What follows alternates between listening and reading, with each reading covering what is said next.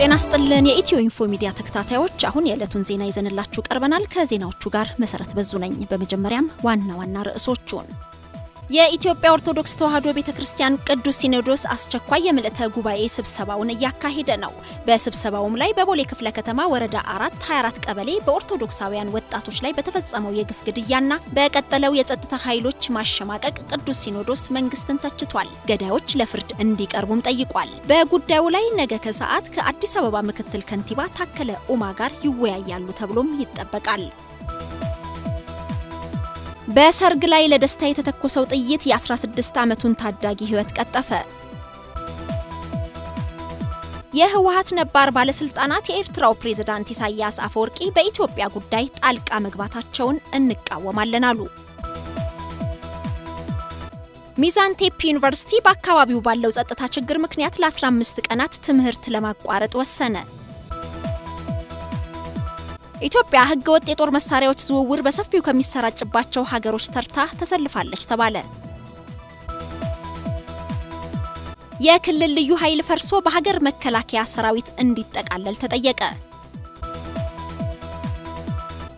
ኤጀቶ የሲዳማ ክልል ርክክብ እስከ የካቲት 15 እንዲካሄድ ጠየቀ ወደ ዝርዝር ዜናዎቹ እናልፋለን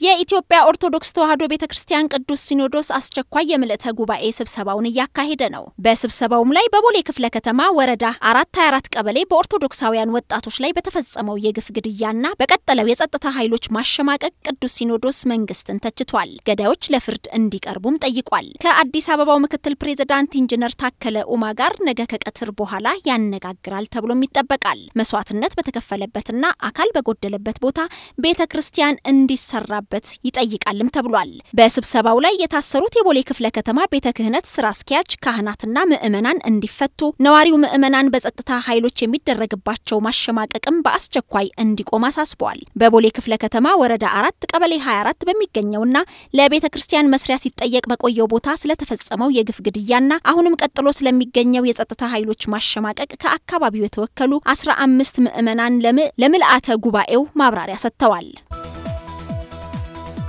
በሰርግ ላይ ለደስታ የተተኮሰው ጥይት የ16 ዓመቱን ታዳጊ ህይወት ቀጠፈ በአማራ ክልል ምስራቅ ጎጃም ዞን አነደድ ወረዳ በነበረ ሰርግ ላይ ለድምቀት የተተኮሰው ጥይት የ16 ዓመቱን ታዳጊ ህይወት ቀጥፏል በትላንትናው ዕለት ከቀኑ 9 ሰዓት ላይ አነደድ ወረዳ የወቢ አነችፎ ቀበሌ በነበረው ሰርግ ላይ የታደሙ የአካባቢው ነዋሪዎች ሙሽራው ሲወጣ ደስታቸውን በሚገልጹበት ወቅት በተተኮሰው ጥይት ታዳጊው ህይወቱ ማለፉ ተነግሯል ታዳጊው እንጨት ላይ ወጥቶ የሰርግ ስነ ስርዓቱን እየተከታተለ በነበረበት ወቅት በጀርባ ቀኝ ትከሻው ላይ በአንድ ጥይት ተመቶ ህይወቱ ወዲያው ነው ማለፉን ከወረዳው ኮሙኒኬሽን ጽፈት ቤት የተገኘው መረጃ ያስረዳል በጉዳዩ የተጠረጠሩ 2 ሚሊሻ አባላት በቁጥጥር ስር ውለው ምርመራ እየተካሄደባቸው ሲሆን አንድ ያልተያዘ ሚሊሻ ክትትል እየተደረገበት ነው ተብሏል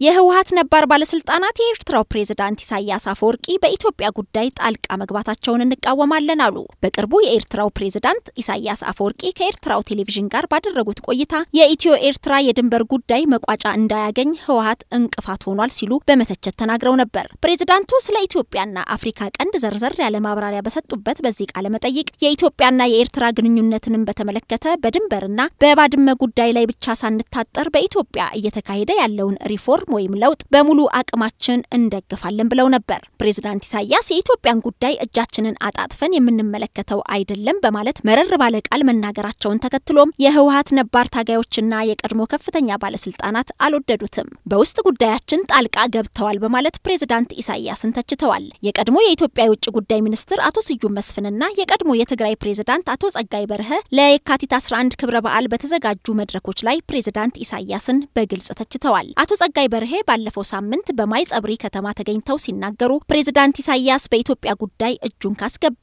እጁ ይሰበራል እንጂ የሚያመጣው አንዳች ነገር የለም ብለዋል ይህ የኢትዮጵያውያን የውስጥ ጉዳይ ነው ፕሬዝዳንት ኢሳያስን አያገባቸውም ያሉት አቶ ጸጋይ የኢሳያስን ጣልቃ ገብነት ኢትዮጵያውያንና የኢትዮጵያ መንግስት ሊቃወሙት ይገባል ሲሉ ተደምጠዋል ሀገራችንን ለማፍረስ ነው ይህን እያደረገ ያለው ሲሉም ፕሬዝዳንት ኢሳያስን የወቀሱ ሲሆን 2-3 ያስቡበት ሲሉም የኤርትራውን ፕሬዝዳንት አስጠንቅቀዋል በትላንትናው ዕለት የካቲት 8 2012 ዓ.ም አክሱም ሲከበር በነበረው የህወሓት 45ኛ ዓመት ምስረታ በዓል ላይ የተገኙት አቶ ስዩም መስፍንም በንግግራቸው ጠንከር ያለ ትችት አሰምተዋል። ኢሳያስ አፈወርቂ ወያኔንና ወያኔ የገነባውን ህገ መንግስት አፈርሳለሁ ማለታቸው ነውር ነው ብለዋል። ይህንን ህገ መንግስት ለማፍረስ የሚመጣ ካለ እሱ ሞሶሎኒ ነው ሂትለር ነው በማለት ነው መረር ያለ ትችታቸውን ያሰሙት። አክለውም አቶ ስዩም መስፍን ኢሳያስ ግማሹን የኤርትራ ህዝብ በትኖ ሲያበቃ የኤርትራን ህዝብ ማስተዳደር ሳይችል ለኢትዮጵያና ለአፍሪካ ቀንድ ሰላምና ልማት ሊያመጣ አይቻለውም ብለዋል። የኤርትራ ህዝብም ኢትዮጵያውያን እያደረጉት እንዳሉት ሁሉ ፕሬዝዳንት ኢሳያስን መጀመሪያ የውስጥ ችግራችንን እንፍታ ሊሏቸው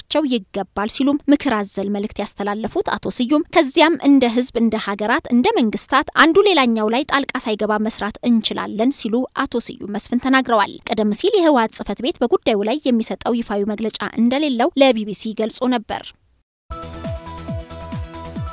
ሚዛን ቴፒ ዩኒቨርሲቲ በአካባቢው ባለው ጸጥታ ችግር ምክንያት ለ15 ቀናት ትምህርት አቋረጠ። የዩኒቨርሲቲው ፕሬዝዳንት ዶክተር አህመድ ሙስጠፋ ለኢትዮኤፍኤም እንደተናገሩት ቴፒ አካባቢ ያለው የጸጥታ ችግር ረጅም ጊዜ የቆየ ቢሆንም በዩኒቨርሲቲው የመማር ማስተማር ስራ ላይ ችግር ሳይፈጥር መቆየቱን ተናግረዋል። በዩኒቨርሲቲው የተከሰተ ግጭት ባይኖርም በከተማዋ የሚሰማው ተከታታይነት ያለው የተኩስ ድምጽና የጸጥታ ችግር ተማሪዎችን ተረጋግተው እንዲማሩ ካለማድረጉን በተጨማሪ መምህራንም ከቤታቸው ወጥተው ወደ ዩኒቨርሲቲው ወጥተው ለማስተማር እንዳይችሉ አድርጓቸዋል ብለዋል። በመሆኑም የሴሚስተሩ ማጠቃለያ ፈተና ከመሰጠቱ በፊት ተማሪዎች ለ15 ቀናት ወደ ቤተሰቦቻቸው ሄደው እረፍት እንዲያደርጉ የዩኒቨርሲቲው ሴኔት መወሰኑን ፕሬዝዳንቱ ተናግረዋል። የጸጥታው ሁኔታ እንዲስተካከልም ለመንግስት አካላት ማሳወቃቸውን ተናግረዋል። ትምህርት የሚቋረጥበት ጊዜ ከተጠቀሰው ቀን በላይ ሊራዘም የሚችልበት አጋጣሚ አለ ወይ በሚል ለቀረበላቸው ጥያቄ ፕሬዝዳንቱ ሲመልሱ የአካባቢው የሰላም ሁኔታ ተለዋዋጭ በመሆኑ ለመገመት አስቸጋሪ መሆኑንና መንግስት አፋጣኝ መፍትሄ ይሰጠናል ብለው ተስፋ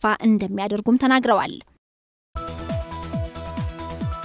ኢትዮጵያ ህገወጥ የጦር መሳሪያዎች ዝውውር በሰፊው ከሚሰራጭባቸው ሀገሮች ተርታ ተሰልፋለች ተባለ። የጦር መሳሪያዎች በቀላሉ መገኘት ህብረተሰቡ ጦር መሳሪያ የመታጠቅ ፍላጎት መጨመርና በጎረቤት ሀገራት ያሉ ክፍት ድንበሮችና ሌሎችም ተያያዥ ችግሮች አባባሽ የሆኑ ምክንያቶች መሆናቸው ተነግሯል። በፌደራል ጠቅላይ አቃቢ ህግ የህግ ጥናቶች ማርቀቅና ማከፋፈል ዳይሬክተር የሆኑት አቶ በላይሁን ይርጋ በጉዳዩ ላይ በሰጡት አስተያየት ባለፉት ጥቂት ዓመታት ህገወጥ የጦር መሳሪያ ዝውውር በኢትዮጵያ ውስጥ እየጨመረ ይገኛል። ይህም ሀገሪቱን ወደ ለመረጋጋትና የደህንነት ስጋት ስለሚከታት በቅርቡ በህዝብ ተወካዮች ምክር ቤት የጦር መሳሪያዎች ይዞታ መቆጣጠርና ህገወጥ የጦር መሳሪያ ዝውውርን ለመከላከል የወጣውን አዲስ አዋጅ ተግባራዊ መደረግ ይኖርበታል ብለዋል። የጦር መሳሪያ አስተዳደርና ቁጥጥር አዋጅን በተመለከተ የባለድርሻ አካላት በዛሬው ዕለት በአዲስ አበባ በስካይላይት ሆቴል አካሂደዋል። በሰላም ሚኒስቴር አዘጋጅነት እየተካሄደ ያለው ይህ የምክክር መድረክ በሀገሪቱ ውስጥ በተለያዩ ወቅቶች በሚከሰቱ ግጭቶች የተነሳ ይህ ህገወጥ የጦር መሳሪያ ዝውውር በከፍተኛ ሁኔታ አሳሳቢ እየሆነ በመምጣቱ ነው። የህግና የአሰራር ስርዓት የሌለው በመሆኑና በሌሎችም ምክንያቶች የአዋጁን ተግባራዊነት እንዲፈጸም ባለድርሻ አካላት እንዲመክሩበት የተዘጋጀ ነው ተብሏል። የክልል ልዩ ኃይል ፈርሶ በሀገር መከላከያ ሰራዊት እንዲጠቃለል ተጠየቀ። ይህ የተባለው ጽናት ለኢትዮጵያ የኢትዮጵያ አሜሪካውያን ዜጎች ምክክር የዘር ፖለቲካ በህግ ይታገድ ዘንድ ግፊት የማድረግ ንቅናቄና የኢትዮጵያ አድቮኬሲ ኔትወርክ የተሰኙ የሰብአዊ ድርጅቶች በጋራ ባዘጋጁት የውይይት መድረክ ላይ ነው ተብሏል። በምክክር መድረኩ ላይ ትንታኔ የሰጡት የዲላ ዩኒቨርሲቲ መምህር መስከረም አበራ በሀገራችን እየተካረረ የመጣው አክራሪ ብሔርተኝነት በመገናኛ ብዙሃንና በክልል ልዩ ኃይሎች እየተደገፈ መምጣቱን ተናግረዋል። እነዚህ ልዩ ኃይሎች በብዛትና በታጠቋቸው መሳሪያዎች ማዕከላዊ መንግስቱን እስከ መገዳደር መድረሳቸውን የሚናገሩት ተንታኟ አደረጃጀታቸው ህጋዊ ባለመሆኑ ለሚያደርሱት ጥፋት ተጠያቂ የሚሆኑበት የህግ አግባብ የለም ብለዋል። ከዚህም ባለፈ ወገንተኝነታቸው ላሰለጠናቸውና ላስታጠቃቸው ክልል ብቻ በመሆኑ በክልሉ ውስጥ ለሚኖሩ የሌላ ክልል ተወላጆች ከለላ ከመስጠት ይልቅ ራሳቸው በዳይ ሆነው የሚገኙበት ጊዜ በርካታ መሆኑን ጠቅሰዋል። ልዩ ኃይሎች በወታደራዊ ስነ ምግባር ያልታነጹ መሆናቸውንም መምህር መስከረም ጠቁመዋል። በተለይ ቀጣዩ ሀገራዊ ምርጫ ውጤት ላይ የልዩ ኃይሎች መኖር አሉታዊ ተጽዕኖ እንደሚፈጥርና ሀገሪቷን ወደ እልቂት እንዳይወስዳት ስጋታቸውን አስቀምጠዋል። የአስተዳደርና አመራር ባለሙያው ዶክተር ኤርሴዶ ሌንዴቦ በበኩላቸው ህዝባችን በዚህ ሰዓት ከምንም በላይ የሚያስፈልገው ሰላም፣ የተረጋገጠ የምግብ ዋስትና፣ በጤናና መሰረተ ልማት እንጂ እርስ በርሱ የሚፎካከርበት ታጣቂ አይደለም ብለዋል። በመሆኑም የክልል መንግስታት ለልዩ ኃይሎቻቸው የሚያባክኑትን በጀት ለዜጎቻቸው መሰረታዊ ፍላጎት ቢያውሉት መልካም ነው ሲሉ